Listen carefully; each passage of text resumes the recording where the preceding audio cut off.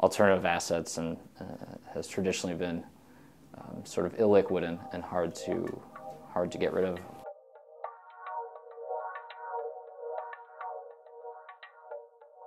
My name is Thomas McInerney. I'm the Chief Product Officer at OpenFinance. So OpenFinance Network is the first to market regulated security token trading platform.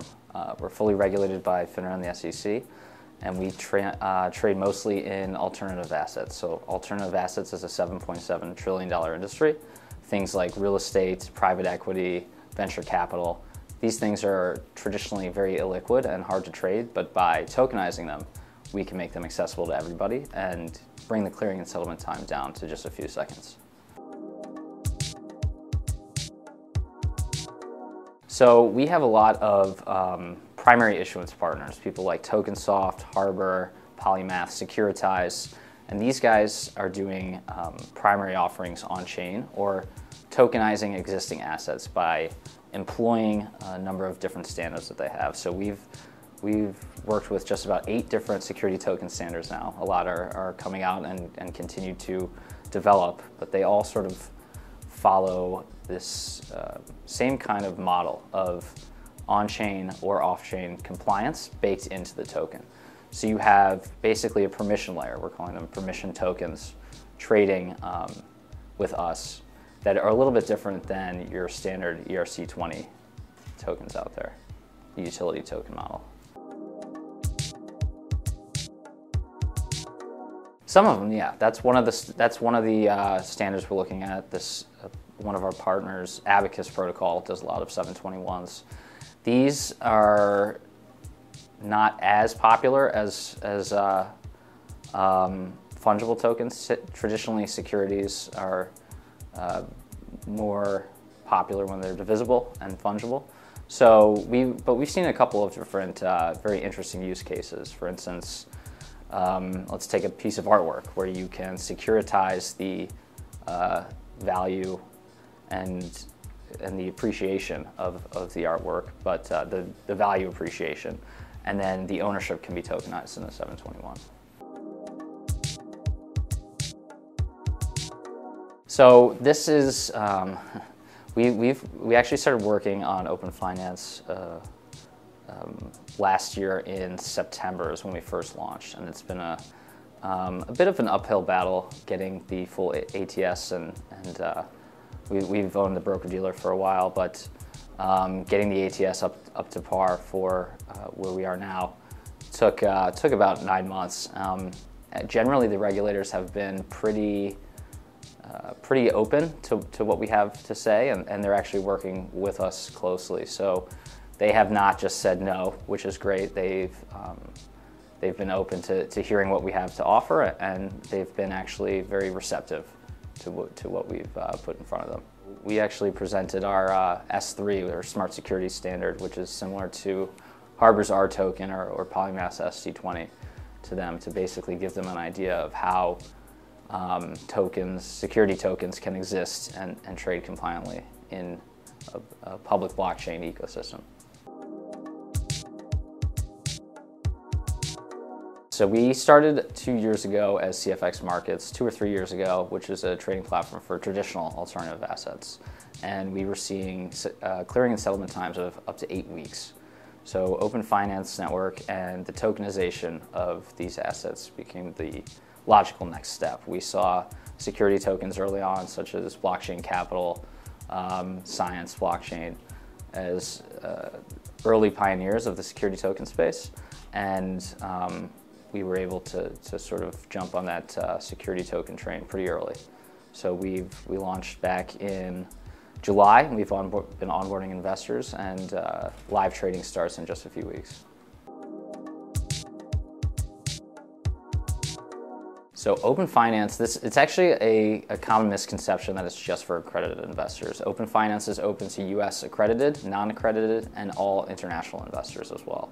So really the only people that can't use it are North Koreans and Iranians maybe, but anyone on the sanction list. It's pretty cool that these security tokens that people, and especially these assets, so something like a hedge fund that someone might not be able to get into because they're not accredited. Security tokens allow anyone in the world to own a small piece. We're trying to educate the industry and ecosystem in general because people definitely think that it's just for the rich to get richer, and that's not the case. There's still some restrictions on the primary offering, but after that first year, anyone can own them. So far, I'd say the average OpenFinance user has crypto experience, not coming from the traditional side. I think that's definitely our goal, as that's a much larger market, is to get everybody comfortable with crypto and tokenized securities, showing them how much this improves the process. But you definitely do have things that you need to get people used to, such as like owning a token wallet. So we're non-custodial. You use MetaMask to interact and then settle directly peer-to-peer on chain. So this is a concept that's like really new to traditional investors, and it's more educating them as well to kind of get more comfortable with them. We are seeing some it's starting to pick up. So we've got users from all over the world, accredited and non-accredited. Actually, I'd say about 33 of our user base is US based. So most OFN users are abroad, and I think the early adopters, are just like blockchain tech, the early adopters are people that really know the tech and have been in crypto for a while. So that's our first phase of user growth, and then I think the traditional retail investors come on, and then institutional gets comfortable with this stuff pretty quickly as we start to see some real awesome things get tokenized.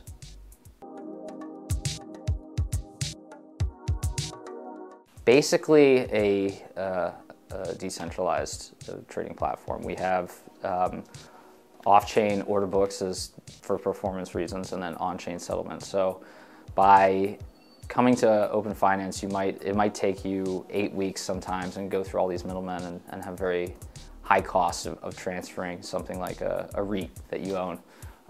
It might be really hard to find liquidity for that, but we've got that down to 8 seconds. So we've cut out a number of middlemen, and we're able to transfer this REIT peer-to-peer in just a matter of seconds, the time it takes for an Ethereum block to mine. So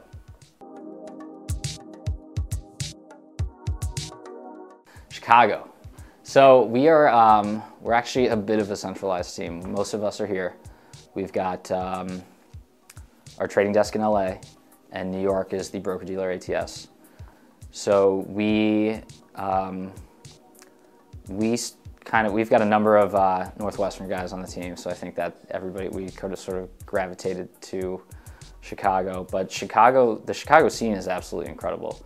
You have tons of smart people from all over the place. The Chicago blockchain scene in particular is just full of enthusiasm and passion. So it's really hasn't been too much of an issue for us to find people that are super passionate about what we're building, and especially blockchain engineers are a little bit hard to come by, but software engineers who are super willing to learn we've found are actually been really successful in working on the stuff that we're building. So if you go to OpenFinance.io, you can sign up, no matter, like I said earlier, who you are, and we are accepting everybody. We have tons of information about some of the other products on our website, such as our investor passport, or more into our clearing and settlement. And sign up, you go through AML KYC accreditation if necessary, if you are, but you don't need to be. And then yeah, you can start trading as soon as we kind of go live with Spice VC and BCAP are the first ones. So we're going through, being the first to market. We've got to triple check everything and make sure it's all good to go. But pretty excited for that.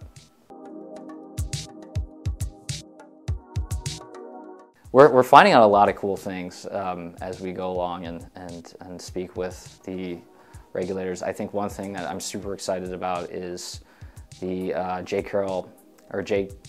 Clayton, the SEC chairman, has said that they're looking to loosen up the accredited investor rules. So I think STOs will start to become very popular, security token offerings, and that will just further increase the demand on trading platforms for these tokenized securities. Of course, the CFTC, right, who wants their say if these things are commodities, and then but the SEC has basically said like these things are. I think that's something that's pretty cool too. Like these things, they are securities when they're offered, if they're offered in this way, and most things have been. Almost, I'd say 99% of ICOs from last year are security offerings, but that doesn't mean you can't have securities with utility. So I think is a very cool concept. If you make sure you do it compliantly, and then these things can actually have some utility value or work as designed.